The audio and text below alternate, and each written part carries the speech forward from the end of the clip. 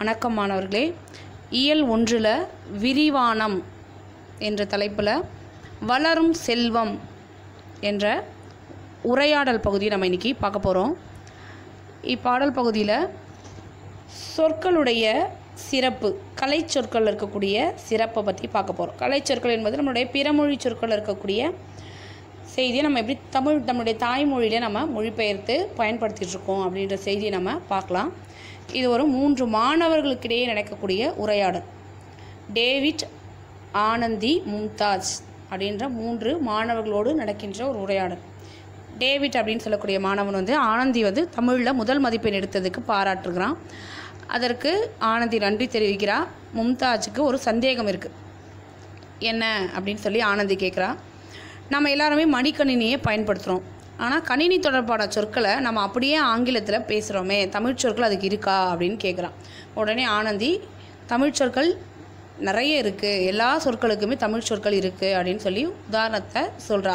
Software அப்படின்னா மென்பொருள், browser அப்படின்னா உளவி, கிராப் அப்படின்னா செதுக்கி, கர்சர் அப்படின்னா ஏவி அல்லது சுட்டி, சைஃபர் ஃபேஸ் அப்படின்னா இணையவெளி, சர்வர் அப்படின்னா வையக விரிவளைவு வழங்கி, ஃபோல்டர் அப்படின்னா உரை, லேப்டாப் அப்படின்னா மடிக்கணினி. இது மாதிரி நம்ம நிறைய தமிழில் கலை சொற்கள் இருக்குது. பிறமொழி சொற்களுக்கு உண்டான தமிழ் சொற்கள் நம்ம மொழியில் இருக்குது அப்படின்றத விளக்கம் கொடுக்குறா. உடனே டேவிடுக்கு ஒரு சந்தேகம் வருது. என்ன அப்படின்னு பார்த்தோன்னா, கணிதத்தில் 1, 10, 1000 அப்படின்னு எண்ணிக்கைகள் இருக்குது, தமிழ் சொற்கள் இருக்குதுன்னு நமக்கு தெரியும்.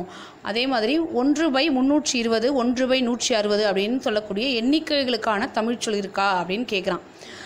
மும்தாஜ், எனக்கும் அதை பற்றி தெரியணும் அப்படின்னு சொல்லி ஆனந்திகிட்ட கேட்கும். ஆனந்தி அதுக்கு உண்டான கலை சொற்களை, தமிழ் சொற்களை சொல்கிறா. அது ஒரு அட்டவணையாக நமக்கு இங்கே கொடுத்துருக்காங்க. 1/320னா முந்திரி, 1/160னா அரைக்காணி. அதே மாதிரி ஒவ்வொரு எண்களுக்கும் அரைக்காணி, முந்திரி, காணி, கால் வீசம், அரைமா, அரை வீசம், முக்காணி, முக்கால் வீசம், ஒருமா, இதெல்லாம் என்னது அந்த காலத்தில் நம்முடைய முன்னோர்கள் வழங்கக்கூடிய இலக்கம், பின்ன இலக்கங்களுக்கான தமிழ் சொற்கள் அப்படின்றத சொல்கிறா. இது நம்மளுக்கு இப்போ பழக்கத்தில் இருக்கா அப்படின்னு சொன்னால் இல்லை. ஏன் இல்லை அப்படின்னா, நம்ம முன்னோர்கள் பயன்படுத்திய சொற்களை நம்ம காலம் மாற்றத்தினால அதை கைவிட்டுட்டோம், அதை நம்ம மறந்துட்டோம். அதனால் அந்த சொற்கள்லாம் நமக்கு இப்போ பயன்படுத்துறது இல்லை. சரி, உடனே மும்தாஜ் அதற்கு நம்மளுடைய சொற்களுடைய ஆங்கிலத்திலேருந்து நம்ம மொழிபெயர்க்கணும். சரி, நம்மளுடைய தமிழ் சொற்களில் நம்ம ஆங்கிலத்திலேயே நம்ம படிக்கிறத விட்டுட்டு ஏன் நம்ம தமிழ் சொற்களை நம்ம மொழிபெயர்த்து படிக்கிறோம் அப்படின்னு சந்தேகத்தை வைக்கிறா. உடனே ஆனந்திக்கு அதற்கு ஒரு விளக்கம் கொடுக்குறா. என்ன அப்படின்னா, நமக்கு தெரிந்த நம்ம மொழியில் நம்ம படித்தோம் அப்படின்னு சொன்னால் அது நம்மளுடைய நினைவில் ரொம்ப நாளைக்கு இருக்கும். அதனால தான் நமக்கு தமிழ் மொழியிலே நம்ம மொழிபெயர்த்து படிக்கிறோம். அப்போ அந்த மொழியிலேயே நம்ம படிக்கிறோம் அப்படின்னு சொன்னால் அதில் என்ன குறைபாடு இருக்குது அப்படின்னு பார்த்தோன்னா, அதனுடைய பேச்சு உறுப்பும் அதில் இருக்கக்கூடிய ஒலியினுடைய திரிபு, அதனுடைய பொருள் மயக்கம், பொருள் நமக்கு மறந்துடும். அதே நம்ம தமிழ் மொழியிலே நம்ம மொழிபெயர்த்து, நம்முடைய தாய்மொழியில் நம்ம மொழிபெயர்த்து படிக்கிறோம் அப்படின்னு சொன்னால் அது நமக்கு நீண்ட நாளைக்கு நினைவில் இருக்கும். நமக்கு எளிதிலையும் நமக்கு அதை புரிஞ்சிக்க முடியும், நம்ம அதை தெரிஞ்சுக்கவும் முடியும் அப்படின்றத விளக்கம் கொடுக்குறா. வேற்று மொழியில் இருக்கக்கூடியதை நம்மளுடைய தமிழ் மொழியில் நம்ம மொழிபெயர்த்து படிக்கிற எண்ணிக்கை இப்போ அதிகமாகிட்டே இருக்குது அப்படின்றத சொல்கிறா. உடனே அதுக்கு டேவிட்டோ, ஆமாம், கலை சொற்களை ஒளிபெயர்ப்பு செய்தோ அல்லது மொழிபெயர்ப்பு செய்தோ உருவாக்கலாம் அப்படின்னு நான் படிச்சிருக்கேன் அப்படின்றத அவன் சொல்கிறான். உடனே அடுத்து, வளர்ந்த துறைகளாக இருக்கக்கூடிய சொற்களை நம்ம வேற்று மொழியிலிருந்து தமிழ் மொழிக்கு பெறுவதை போன்று நம்மளுடைய மொழியில் இருக்கக்கூடிய, தமிழ் மொழியில் இருக்கக்கூடிய சொற்களை வேற்று மொழியில் மொழிபெயர்த்திருக்காங்களா அப்படின்ற ஐயத்தாவை கேட்குறா. உடனே அதுக்கு ஆனந்தி, ஆமாம், நம்மளுடைய தமிழர்கள் பழங்காலத்திலேயே கடல் துறையில் பெரும்பாலும் முன்னேற்றம் அடைந்திருந்தாங்க. கடல் துறையில் முன்னேற்றம் நிறைய இருந்தது. அப்போ சங்க காலத்தில் சங்க இலக்கியத்தில் பயன்படுத்திக்கக்கூடிய நாவாய், வங்கம், தோணி, களம் போன்ற பல வகையான கடற்கலன்கள் இயக்கப்பட்டதற்கான குறிப்புலாம் இருக்குது. அப்போது நம்ம தமிழ் சொல்லாகிய நாவாய் அப்படின்னு சொல்லக்கூடிய சொல்ல தான் ஆங்கிலத்தில் நேவி அப்படின்னு மாற்றிருக்காங்க அப்படின்றத உதாரணம் கொடுக்குறா. உடனே மும்தாஜுக்கு தமிழருடைய கடல் ஆளுமை சார்ந்த வேறு எவ்வகை சொற்கள்லாம் எந்தெந்த மொழியிலலாம் இடம்பெற்றிருக்கு அப்படின்னு சொல்லி கேட்குறான். உடனே உலகின் தொன்மையான செவ்வியல் மொழியாக இருக்கக்கூடிய கிரேக்க மொழியிலையும் இருக்குது. அதுக்கு உதாரணம் கொடுக்குறா. எரித்திரை, அதே மாதிரி எரித்திரான் அப்படின்னு மாற்றிருக்காங்க. கலன் அப்படின்னு சொல்கிறது கலையோக்கோ அப்படின்னு சொல்லியிருக்காங்க. நீர்னா நீரியோஸ், அதே மாதிரி நாவாய்னா நாயு, தோணினா தோனீஸ் அப்படின்னு தமிழ் சொற்கள்ல இருந்து இடம்பெற்றிருக்கு அப்படின்னு சொல்கிறான். உடனே இதெல்லாம் கேட்க மும்தாஜுக்கு ரொம்ப வியப்பாக இருக்குது. சரி, கடல் சார்ந்த சொற்கள் மட்டும்தான் தமிழ்லேருந்து வேற்று மொழிக்கு மொழிபெயர்க்கப்பட்டிருக்கா அப்படின்னு கேட்டால் ஆனந்தி உடனே அதுக்கு பதில் சொல்கிறா, இல்லை, வேற்று மொழிகளில் நம்மளுடைய கடல் சார்ந்த சொற்கள் மட்டும் இல்லாமல் கவிதை சொற்களும் இருக்குது. கவிதையில் இடம்பெறுகின்ற சொற்களும் நமக்கு வேற்று மொழியில் மொழிபெயர்த்திருக்காங்க. என்ன அப்படின்னு பார்த்தோன்னா, தமிழில் பா அப்படின்னா என்னன்னு நமக்கு தெரியும். அது கிரேக்க மொழியில் தொன்மையான காப்பியமாக இருக்கக்கூடிய இலியாத்தில் பாப்பியோனா அப்படின்னு சொல்லி குறிப்பிட்டிருக்காங்க. அப்படின்னா என்ன அப்படின்னு பார்த்தீங்கன்னா, கடவுளுக்கு பாடப்படுகின்ற பா அப்படின்றது கிரேக்கத்தில் குறிக்கப்படுகின்ற ஒரு சொல். அந்த பாப்பியோனா அப்படின்னு சொல்கிறது பா வகைகளில் ஒன்று தான் இந்த வெண்பா. நமக்கு தெரிஞ்சிருக்கோம், வெண்பா, ஆசிரியப்பா, கலிப்பா, வஞ்சிப்பா அப்படின்னு 4 வகை பா வகைகள் நம்ம படிச்சிருக்கோம். அதில் வெண்பாவுடைய ஓசை வந்து செப்பல் ஓசை. அதையே கிரேக்கத்தில் வெண்பா வடிவ பாடல்களுக்கு சாப்போ அப்படின்னு சொல்லி அழைக்கிறாங்க. அதே மாதிரி கிரேக்கத்தில் இருக்கக்கூடிய லத்தீன் மொழிக்கு வந்த பின் ஆங்கிலத்தில் சேஃபிக் ஸ்டான்சா அப்படின்னு இதை வழங்குறாங்க. பாவினுடைய சுவைகளில் ஒன்று இழிவரல். இழிவரல்னா துன்பம், துன்ப சுவையை தான் இந்த பா வகையில் பாடுவாங்க. அது தமிழ் இலக்கணத்தில் இருக்குது. அதே கிரேக்கத்தில் துன்ப சுவையுடைய பாடல்களை இலிக்கியா அப்படின்னு சொல்லியிருக்காங்க. சரி, அப்போ இலியாத் காப்பியம் வந்து நமக்கு 8ஆம் நூற்றாண்டை சார்ந்த நூல் ஆச்சே அப்படின்னு சொல்லி அவன் ஆச்சரியப்படுறான். ஆமாம், நம்மளுடைய மொழியானது ரொம்பவும் பழமை வாய்ந்தது. அப்போ நம்ம பழமையான இலக்கியங்களே இதுக்கு உண்டான சான்று இருக்குது அப்படின்றத ஆனந்தி விளக்குறான். உடனே டேவிட்டுக்கு இன்னொரு சந்தேகம். நம்ம இன்றைக்கி வேற்று நாட்டினரோட தொடர்பு கொள்றதுக்கு கணினி இருக்குது, சென்று வரத்துக்கு வானூர்தி இருக்குது. ஆனால் அன்றைய காலகட்டத்தில் நம்மளுடைய தகவல் தொடர்பு எதன் மூலயமா இருந்தது அப்படின்றத கேட்குறான். அதற்கு ஆனந்தி, நம்மளுடைய முன்னோர்கள் தமிழருடைய கடல் ஆளுமையை பற்றி நம்மளுடைய கிரேக்கர்கள் கடல் வழியையும் தொடர்பு கொண்டிருக்காங்க அப்படின்றத அவர்களுடைய நூலில் நமக்கு இருக்குது. கிரேக்கர்களுடைய நூலான எரித்திரோசியன் ஆஃப் தி ஃபெரிஃபுலஸ் அப்படின்னு சொல்லக்கூடிய நூலில் இருக்குது அப்படின்னு சொல்லி அவள் விளக்கம் கொடுக்குறான். இப்போ நூலை அந்த எரித்திரேயன் அப்படின்னு சொல்லக்கூடிய நூல்லையே நம்மளுடைய தமிழ் சொல் தான் இடம்பெற்றிருக்கு அப்படின்னு அவர் சொல்லும்பொழுது, எரித்திரை அப்படின்றது தான் அங்கே இருக்கக்கூடிய தமிழ் சொல், கடலை சார்ந்த பெரிய புலம் அப்படின்னு சொல்லி விளக்கம் கொடுக்குறான்.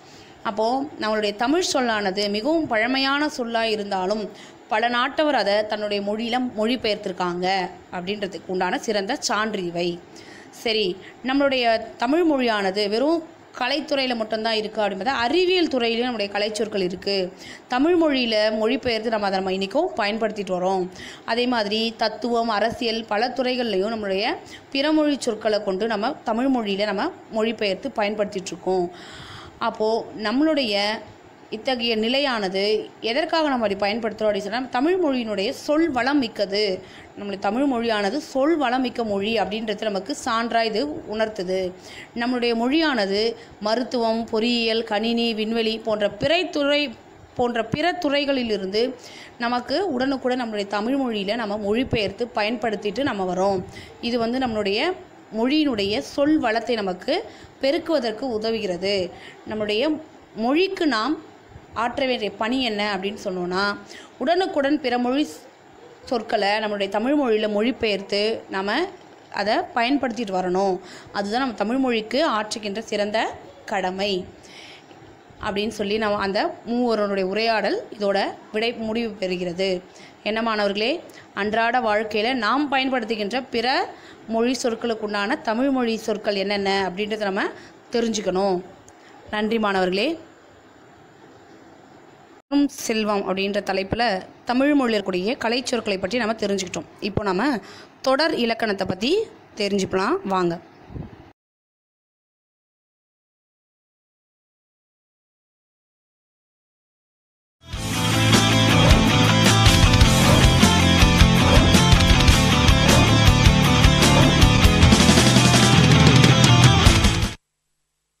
எழுவாய், பயனிலை, இந்த இரண்டுக்கும் என்ன வேறுபாடு?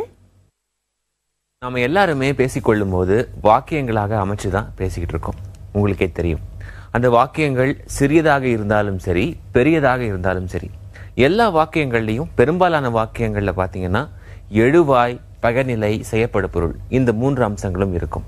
இந்த எழுவாய்னா என்ன, பயனிலைனா என்ன, செய்யப்படு பொருள்னா என்ன, ஒவ்வொன்றாக பார்க்கலாம். இந்த எழுவாய் அப்படிங்கிறது அதற்கான விளக்கம் என்னன்னா, எழுகின்ற அல்லது தோன்றுகின்ற பொருள் அப்படின்னு அர்த்தம். இப்போ உதாரணத்துக்கு ஒரு வாக்கியத்தை எடுத்துக்கலாம். குடியரசுத் தலைவர் கொடியேற்றினார் அப்படிங்கிற ஒரு வாக்கியம். யார் கொடியேற்றினார்? குடியரசுத் தலைவர். இந்த வாக்கியத்துல குடியரசுத் தலைவர் தான் எழுவாய். ஏன்? யார் ஒரு செயலை செய்தார்கள் அல்லது எதை செய்தார்கள், எது செய்தது? எதை செய்தார்கள் என்பது வேற, எது செய்தது அல்லது யார் செய்தார்கள், இந்த கேள்விக்கான விடையைத்தான் எழுவாய் தரும்.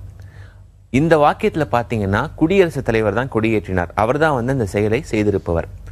ஆகையினால இந்த உதாரணத்துல இந்த எழுவாய் அப்படிங்கிறது என்னன்னா நம்ம என்ன தெரிஞ்சுக்கணும் அப்படின்னா, இது பெரும்பாலும் ஒரு பெயர் சொல்லாக இருக்கும். யார் ஒரு செயலை செய்தார்கள் என்ற கேள்விக்கான விடையாக இருக்கும். இது ஒரு பக்கம். அடுத்தது பயனிலை. இந்த பயனிலை அப்படிங்கிறது வேறு எதுவுமே கிடையாது. எதற்காக இந்த செயல் செய்யப்பட்டது, அதாவது என்ன நோக்கத்திற்காக, என்ன வினை ஆற்றப்பட்டது, இந்த கேள்விகளுக்கான விடையை இந்த பயனிலை அப்படிங்கிறது தரும். இப்போ இதே உதாரணத்தை மறுபடியும் நம்ம எடுத்துக்கலாம். ஜனாதிபதி அல்லது குடியரசுத் தலைவர் கொடியேற்றினார் அப்படின்னு.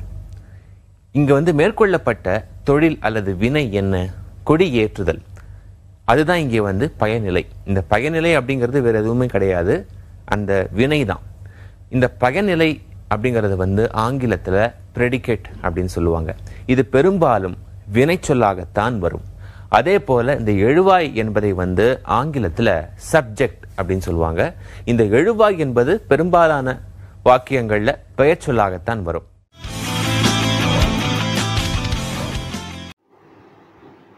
தொடர் இலக்கணத்தை பற்றிய காணொலியை நீங்கள் இப்போ பார்த்து தெரிஞ்சிட்டு இருப்பீங்க. எழுவாய்னா என்ன, பயனிலைனா என்ன, இப்போ எழுவாய்க்கும் பயனிலைக்கும் இருக்கக்கூடிய வேறுபாடு என்ன அப்படின்னு தெரிஞ்சிட்ருப்பீங்க. இப்போ அதுக்கு அடுத்தது வினை வகைகள். வினை அப்படின்னானே ஆக்ஷன் வேர்டு, செயல், நம்ம செய்கின்ற செயல்களை நம்ம சொல்கிறது. அதில் தன்வினை, பிறவினை, காரண வினை அப்படின்ற 3 வகையை பற்றி நம்ம தெரிஞ்சுக்கலாம். இப்போது தன்வினை அப்படின்னு சொன்னோன்னா தான் மட்டுமே செய்கின்றது தான் தன்வினை. இப்போது உதாரணத்துக்கு ஒரு பந்து உருண்டு வந்தது அப்படின்னு சொன்னோன்னா அது தன்வினை, பந்து தானாகவே உருண்டு வந்தது. அதே பந்தை உருட்டினான் அப்படின்னு சொல்லும்பொழுது அது பிறவினை, பிறரால் அது செய்ய வைக்கப்பட்டது.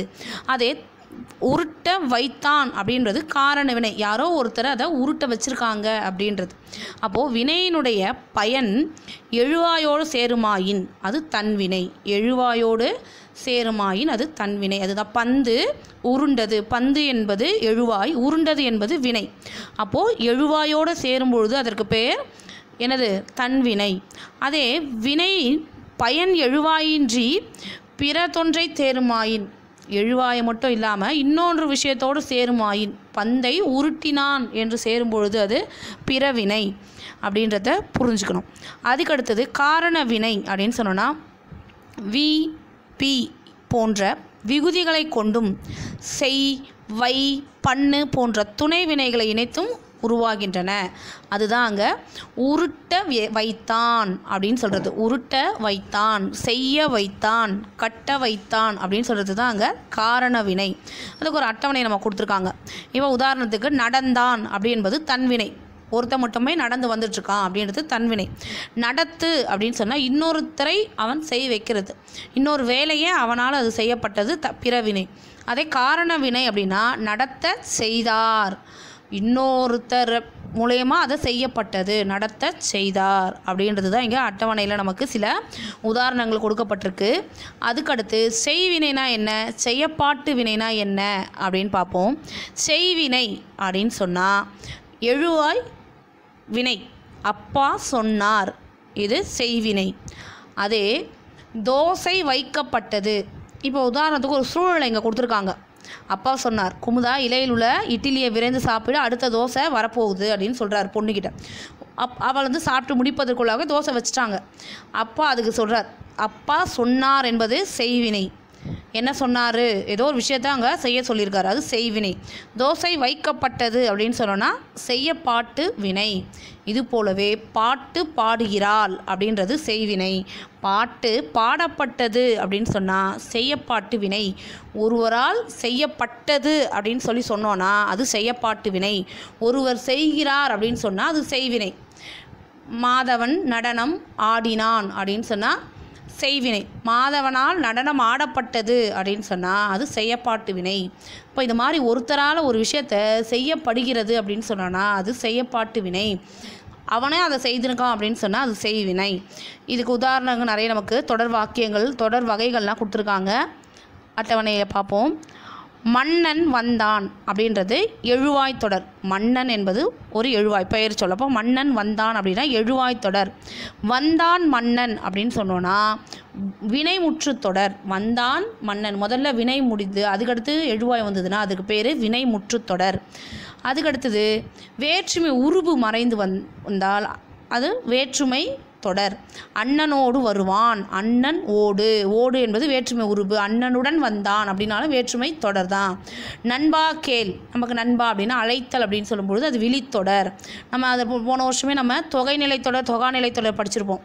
அதே மாதிரி வேற்றுமை தொகை வேற்றுமை உருபுகள் படிச்சிருக்கோம். அதில் இருக்கக்கூடியதான் இங்கே தொடர் வகைகள்லாம். நன்கு பேசினான். இப்போ நன்கு என்பது குறிப்பு. அவன் எப்படி பேசினான், சரியாகவே பேசலை இல்லை ரொம்ப நல்லா பேசினான் அப்படின்னு சொல்லுறது அவனுடைய நன்கு பேசினான் அப்படின்றது குறிப்பால் உணர்த்தக்கூடிய தொடர். அப்போ அது குறிப்பு வினையெச்ச தொடர். அதே மாதிரி பாடும் குயில் அப்படின்னு சொன்னோன்னா யார் பாடினது, குயில் பாடியிருக்கு. அப்போது தெரிநிலை பெயரச்ச தொடர். நமக்கு வினைகளுக்கு கேள்விக்கு பதில் கிடைத்தா யார் எங்கே எப்பொழுது எப்படி அப்படின்னு சொல்லும்போது சில கேள்விகளுக்கெல்லாம் கேள்விக்கு பதில் தெரிந்தால் அதுக்கு தெரிநிலை தொடர் அப்படின்னு நம்ம படிச்சிருக்கோம்.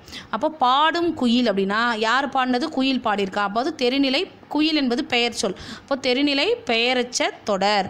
இனிய காட்சி, அதுக்கடுத்து காட்சி எப்படி இருக்குது அப்படின்னா ரொம்ப இனிமையாக இருக்குது அப்படின்னு சொன்னால் குறிப்பு பெயரச்ச தொடர். அதுக்கடுத்து பார்த்தோன்னா இந்த அடுக்கு தொடர் அப்படின்னு சொன்னோன்னா இரட்டை சொற்களாக அடுக்கி வருவது, இரண்டிற்கு மேற்பட்டு அடுக்கி வருவது இரட்டை தொடர். பாம்பு பாம்பு, வா வா வா அல்லது வாழ்க வாழ்க, வருக வருக, அது மாதிரி அடுக்கி சொல்வது அதுக்கு அடுக்கு தொடர் அப்படின்னு நம்ம படிச்சிருக்கோம். இதெல்லாம் நினைவூட்டுவதான ஒரு செய்திகள். இதெல்லாம் நம்ம படிக்கிறது எதுக்குன்னா இலக்கண குறிப்பு, அடுத்தது பகுப்பத உறுப்பு இலக்கணம் அப்படின்னு படிக்கும்பொழுது அதுக்கெல்லாம் நமக்கு இது தேவைப்படும். அதுக்கு அடுத்தது பயன்பாட்டு தொடர்கள் அப்படின்னு சொன்னோன்னா இப்போ நம்ம பார்த்தோம்ல தன்வினைனா என்ன, பிறவினைனா என்ன, காரண வினைனா என்ன, அதையும் உணர்த்துவதாக அமைந்திருக்கக்கூடியது. அப்துல் நேற்று வந்தான் அப்படின்னா அப்துல் நேற்று வந்தான் என்பது தன்வினை. அப்துல் தான் நேற்று வந்தான் அப்படின்றது. அப்துல் நேற்று வரவழைத்தான் அப்படின்னு சொன்னால் அப்துல் வேறு யாரையோ ஒருத்தரை வச்சிருக்கான் அப்படின்றத உணர்த்துது. பிறவினை யாரோ ஒருத்தர் செய்திருக்கதை சொல்வதாக அமைந்திருக்கக்கூடிய வாக்கியம். அடுத்து செய்வினை தொடர் அப்படின்னா கவிதா உரை படித்தால், பாடத்தை படித்தால் அப்படின்பது செய்வினை தொடர். அதே உரை கவிதாவால் படிக்கப்பட்டது அப்படின்னு சொன்னோன்னா செய்யப்பாட்டு வினை. அதே மாதிரி குமரன் மழையில் நனைந்தான் அப்படின்னா உடன்பாட்டு வினைத்தொடர். குமரன் உடன்பாட்டு எதிர்மறை அப்படின்னா ஆமாம் இல்லை அப்படின்னு சொல்கிறது. நேர்மறை எதிர்மறை அப்படின்னு சொல்கிறோம்ல. ஒரு வேலையை உன்னால் செய்ய முடியுமா அப்படின்னா முடியும் அப்படின்றது. ஒன்று முடியாது அப்படின்றது எதிர்மறையாக சொல்கிறது. அதுதான் இங்கே குமரன் மழையில் நனைந்தான் அப்படின்னா உடன்பாட்டு வினைத்தொடர். குமரன் மழையில் நனையவில்லை அப்படின்னா எதிர்மறை தொடர். அதுக்கடுத்தது என் அண்ணன் நாளை வருவான் அப்படி என்பது செய்தி தொடர். அது எவ்வளவு உயரமான மரம் அப்படின்னா உணர்ச்சி தொடர். உள்ளே பேசி கொண்டிருப்பவர் யார் அப்படின்னு கேட்டோன்னா இது நமக்கு தெரியும், வினாத்தொடர். பூக்களை பதிக்காதீர் அப்படின்னா கட்டளை. அதுக்கடுத்தது இது நாற்காலி, அவன் மாணவன் அப்படின்னு சொன்னோன்னா அது பெயர் பயனிலை தொடர். பெயரை கொண்டு நம்ம அவனுடைய பயன் என்ன, இது நாற்காலி எதுக்கு பயன்படுத்துகிறோம், அது மாணவன்னா யார் அப்படின்னு நம்ம தெரிந்து கொள்வது. இது மாதிரியான செய்தி தொடர்களையும் நம்மளுடைய தொடர் வகைகளையும் நம்ம தெரிஞ்சுக்கிட்டா நம்மளுடைய அடுத்து இலக்கண குறிப்பிற்கும் பகுப்பத உறுப்பிலக்கணம் படிக்கும்பொழுது எளிமையாக இருக்கும். இதனால் இதை திரும்ப திரும்ப படித்து மனனம் செய்வது நன்று. நன்றி மாணவர்களே. அடுத்த வகுப்பில் சந்திப்போம்.